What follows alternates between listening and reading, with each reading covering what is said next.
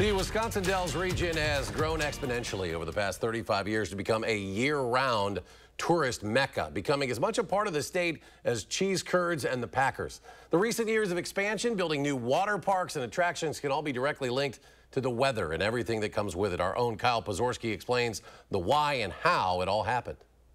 This is the Wisconsin Dells, and I'm here on what's not so necessarily a great summer day. The clouds are out, and there's some rain in the forecast. And while you might think that is bad for business, over the past 30 years, things have dramatically changed in the Dells region, going from a summer destination to a year-round one.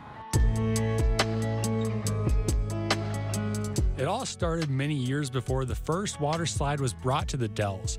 Tourists would come here to check out ski shows, the famous ducks, and many other attractions which still call the region home to this day. But there is one downfall. These were mostly summer focused. A lot of businesses used to shut down at the end of the summer. And as we all know, Wisconsin's weather is not all sunshine year round. Enter a solution: the indoor water park. It doesn't matter the season. Brandon Schindler of the Wilderness Resort spoke to me about this shift, having worked at the Wilderness for 26 years. I mean, back when I started, this was certainly more of a summer destination. It was starting to become a year-round destination. There was an effort being made towards that, and it's definitely become that. Schindler explained while overlooking one of 4 indoor water parks at the Wilderness, the different challenges they inherently face, creating the need for indoor facilities. Disney can operate year-round outside.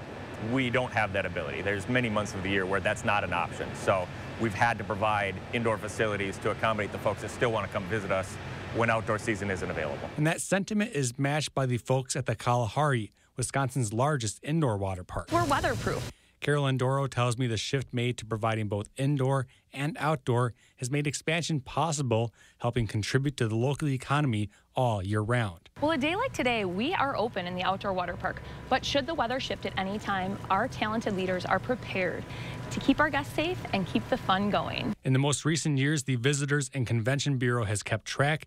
The numbers continue to grow coming into the local economy.